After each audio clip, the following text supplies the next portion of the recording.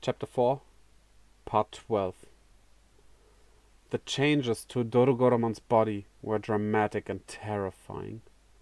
Fenri Lugamon and Kazuchimon took to the air, the former slashing with the hellfire blades on its legs, the latter with its lightning swords. Professor Ryusenji's massive download from the source Digimon distended the dragon's body until it lost all shape and form, resembling a wriggling bead of liquid. This feels just like the time we digivolved into Hellugamon, doesn't it? It's like an experiment gone wrong, Eiji said of the roiling mass below. It looked like the result of some misbegotten genetic engineering. The data dump melted into the gigantic mass, slowly coating it in static and other visual noise. It was rebuilding itself, mutating into something similar, yet entirely alien. A new type of Digimon, and an ill omen. Professor Ryusenji named the abomination Dex Dorugoramon. It looked unique, unlike anything in the real world. It was a creature one might see in a dark and unsettling painting, an approximation of an angel of death. Had it carried the Grim Reaper's sickle, no one would have batted an eye. Witness the product of Death X evolution. I've used data from the source Digimon as a reference to force Dorugoramon into one last Digivolution, creating Dex Dorugoramon, the Digicore Predator. The Death X evolution? Predator? The thought called to Eiji's mind images of all the apex predators. Wolves, lions, orcas.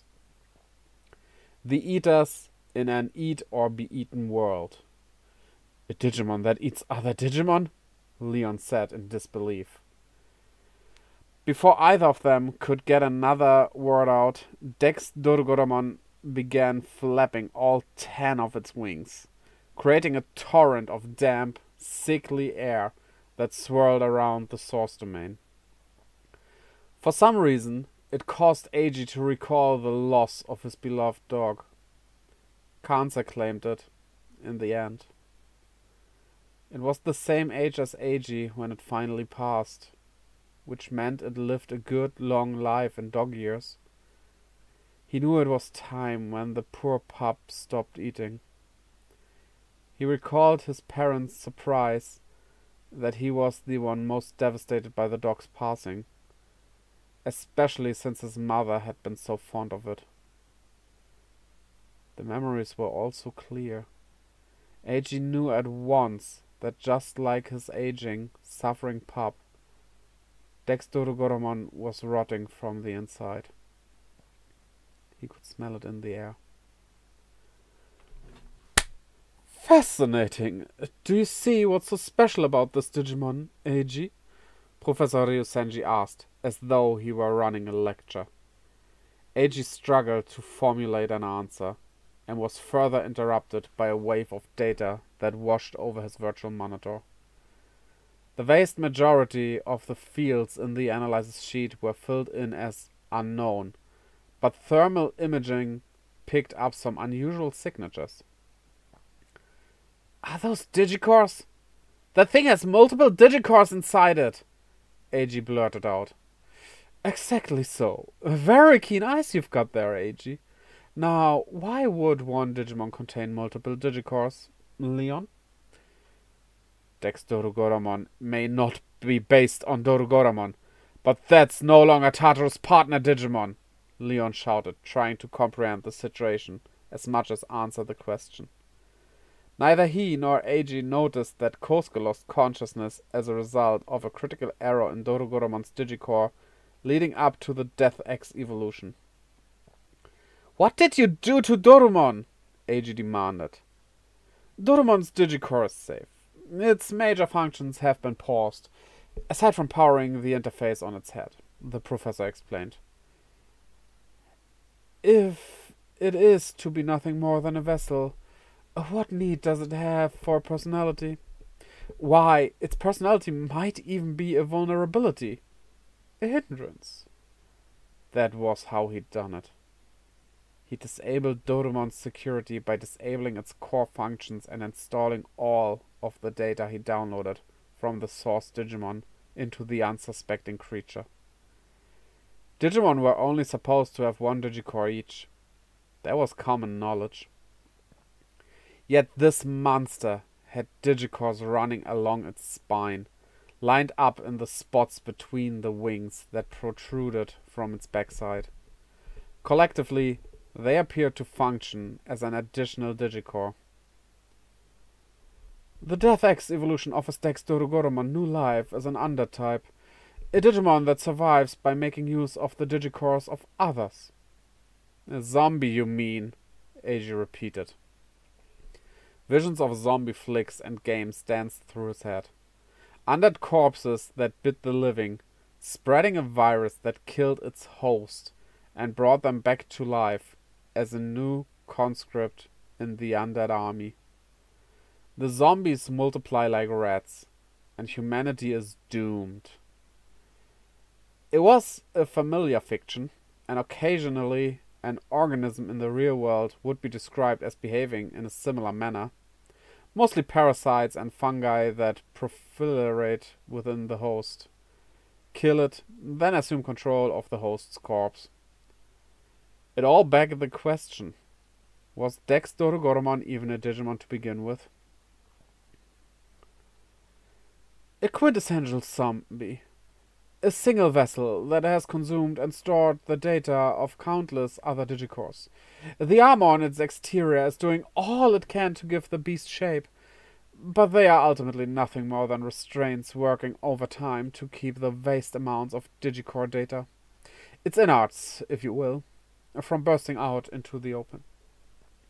It was nothing more than a suit of armor possessed by countless spirits, all at once. A collection of Digicore data masquerading as a single Digimon. To its credit, the armor kept it looking relatively humanoid, if only so Professor Ryusenji could easily control it. That was the best theory Eiji had, anyway. Death X evolution, as the name implies, is a Digivolution en route to death, Professor Ryusenji said as Dex Dorugoromon quietly left the ground. Doraemon's dying? Dex Dorugoromon is now the Digimon closest to the source Digimon. The purest expression of Digivolution yet, Professor Ryusenji shouted with twisted glee. With decrypted data from just one of the 3 sectors, Professor Ryusenji was already closing in on the root cause of Digivolution. The source Digimon. The Digimon that waited at the end, he believed, of a long road of amassing ever more data and forcing countless Digivolutions. The professor imagined that Death X evolution brought one step closer to the source Digimon, an imitation of the very beginnings of digital life. If he was correct, then life was nothing more than a permanent state of death. Metal Impulse! The demon wolf laid down. The god of thunder sank to their knees. Fenri, Lugamon, and Kazuchimon were helpless in the face of an attack not even Hellfire could stop. Professor Ryusenji cackled. At the end of our lives, atop a throne of endless beginnings, sits my masterpiece. Dex Dorugoromon. Dex Dorugoromon scored a direct hit.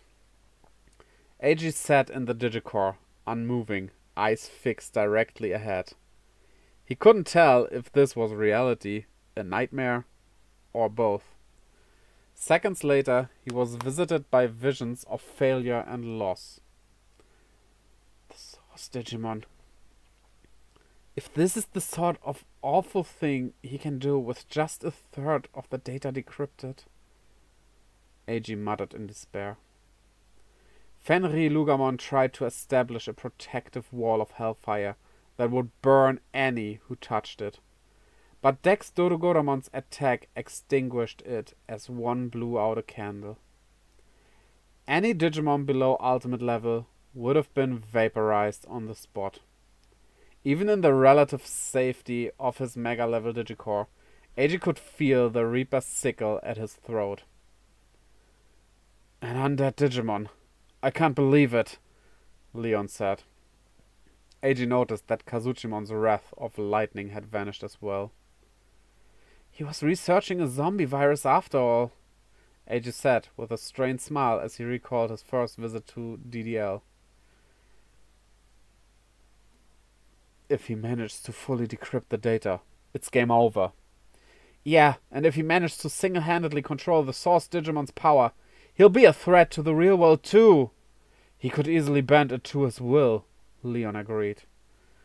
Ryusenji's devilish curiosity and lack of regard for anyone other than himself would cost even more lives than it already had.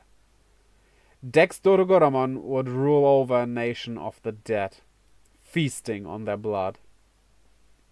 A dark serpent flying over piles of corpses at the end of the world, a shell of its former self.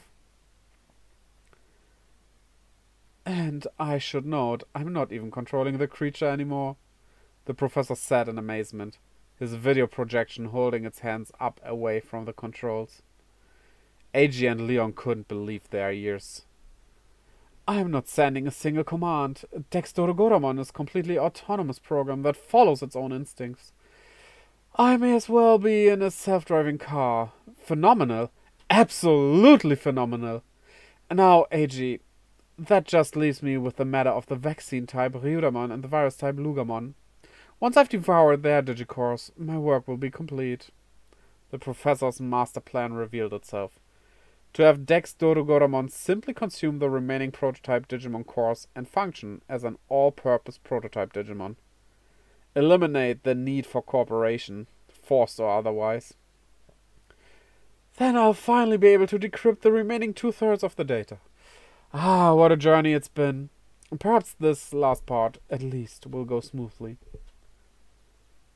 Doroden, Dex Dorogoramon shouted. It still had command of Dorogoramon's attack, but the effect was completely different. Where Dorogoramon's was a massive shockwave, Dex Dorogoramon's was completely silent. Eiji turned to find that a section of the stone circle completely vanished into thin air, as though it had never existed. Dex Dorogoramon erased part of the source domain with a single attack.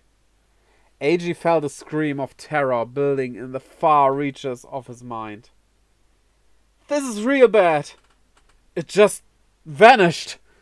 Leon was also at a loss of words. Fenrir Lugamon and Kazuchimon's godlike reflexes allowed them to evade the attack, but that was no guarantee they'd be able to stand again, and there was certainly no way to block it. Get out of here, Eiji! Leon said sternly. What are you talking about? Eiji snapped. He wasn't about to let Leon sacrifice himself again. Think about it. If Dex Dorogoramon eats you and Fenrir Lugamon, it's all over, Leon said matter-of-factly. That was the worst-case scenario. Dex Dorogoramon ate all 3 prototype Digimon, decoded the rest of the source domain's data, and handed Professor Ryusenji 100% of the source Digimon's power. Ryuramon was still restrained and unable to fight, which meant Eiji was the last line of defense. You're telling me to run? But I can hear the fear in your voice, Eiji said in an accusatory tone. Leon flashed a pained grin. Dex Dorogoramon is scary. So is Professor Ryusenji, frankly. Leon had looked up at the professor ever since he was a young boy, drawn in by Tomonori's professional charisma. As his respect grew, however, so too did fear take root in his heart. He had to muster many times the courage Eiji needed in order to stand up to the professor now, despite being Leon Alexander, the legendary hacker everyone knew as Judge. But I've made up my mind. You searched for me until you found me, so I'm going to fight for you. Fight to protect you. Well, I decline, Eiji shouted. Fenrilugamon's fur stood on end. What? I curled up in my futon and cried until I puked. Then I crawled back in the futon and cried some more.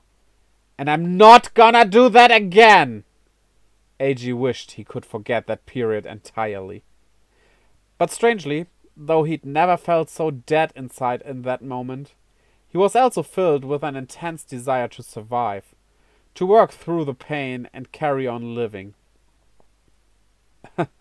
You cried for me, huh? Even so, I don't think it's wise for you to stay and fight. Shut your trap! Fenrilugamon said it themselves. We fought tooth and nail to come find you both. 'Cause we're pals.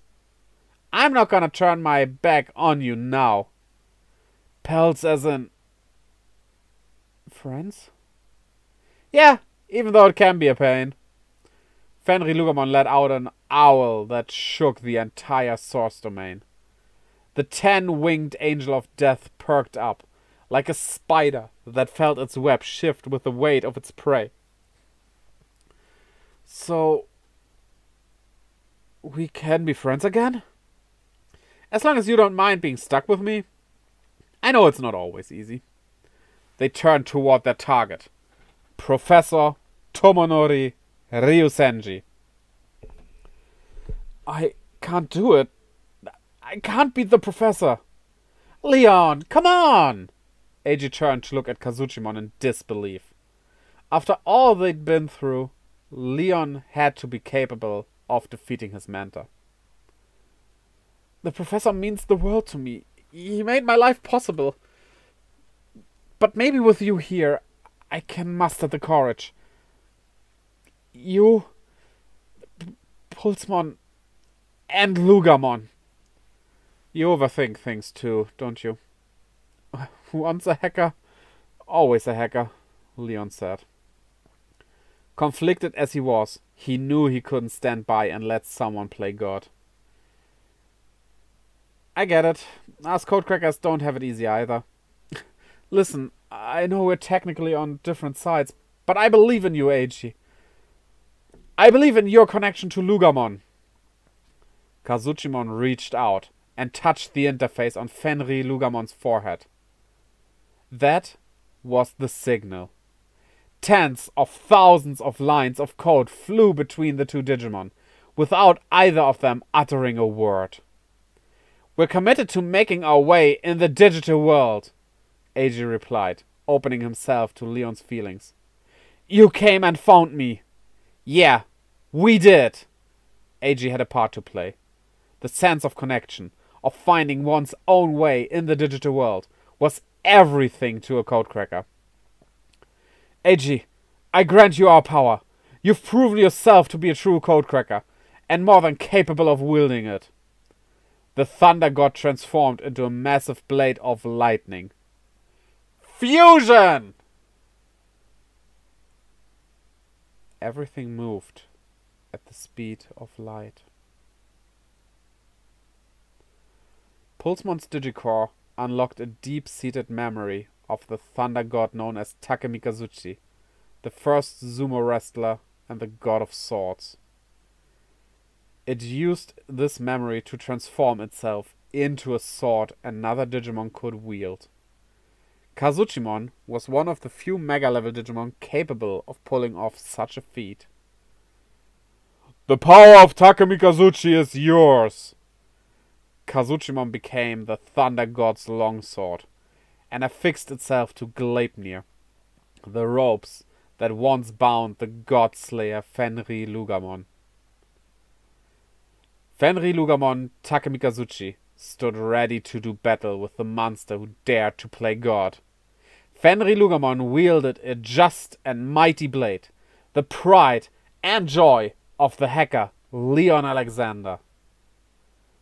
Is this how much you've come to despise me, Leon? The professor asked, having weathered the scorn heaped upon him. He stared down the sword containing his pupil. I cannot hold my head high and live with pride until I have bested you, Leon replied. You've gone too far, Professor Ryosenji, Eiji added. Fenri Lugamon took Takemikazuchi in their mouth and stood firm. If Tomonori became king of the Source Domain and succeeded in mind-linking with the Source Digimon, he would be unstoppable. You may want to consume everything in sight, but you're about to get eaten yourself. We've got no choice but to fight for our survival. This was it. Pale blue flames erupted from Fenri Lugamon's body. Oh shoot. Multiple warnings from Eiji's mind-link timer washed over his virtual monitor. It was all or nothing now. This one attack, the full fury of fire and lightning combined, was their only chance.